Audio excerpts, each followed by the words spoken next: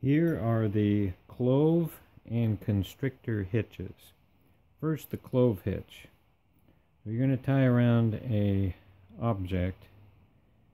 Clove hitch is one round turn, cross over, keep going around, stay on this side of the standing portion, and thread underneath itself.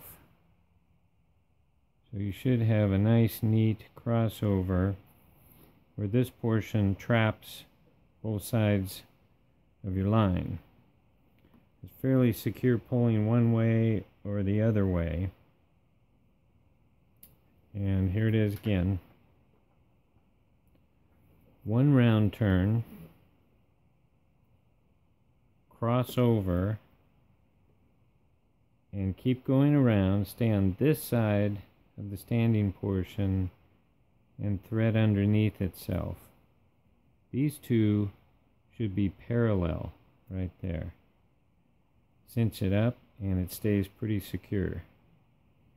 Now for an anchor, you can take the hitch and put it behind the object you're tying around and tie your bowline. You can see this explained, this not explained in another video.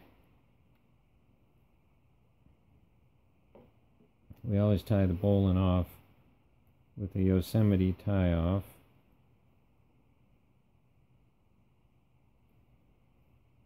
So the hitch is on the back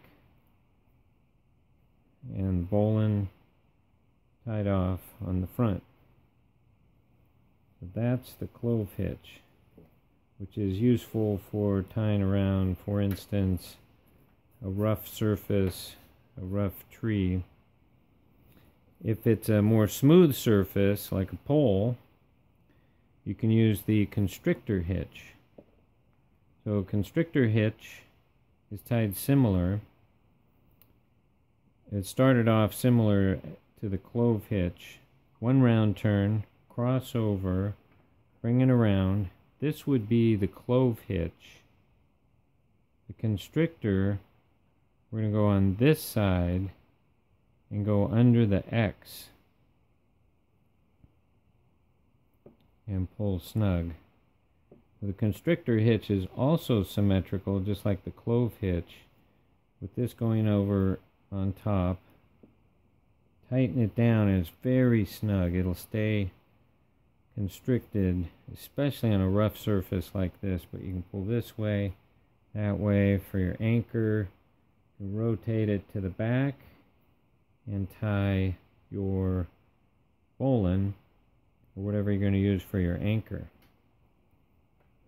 We'll do that one more time. One round turn, cross over, continue around. We go on this side and under this X of rope and cinch it down. Constrictor.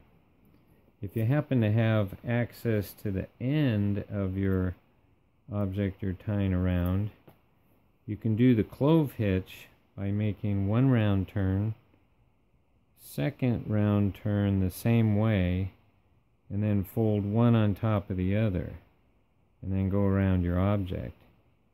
This is the same exact clove hitch. Again, it's one round turn, second round turn, the same direction, fold one behind the other, and go around the object. That's the clove hitch if you have access to the end.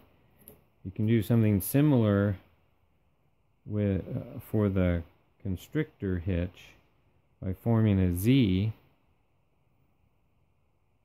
and take this loop on top of the line and this loop on top of the other line and fold them together.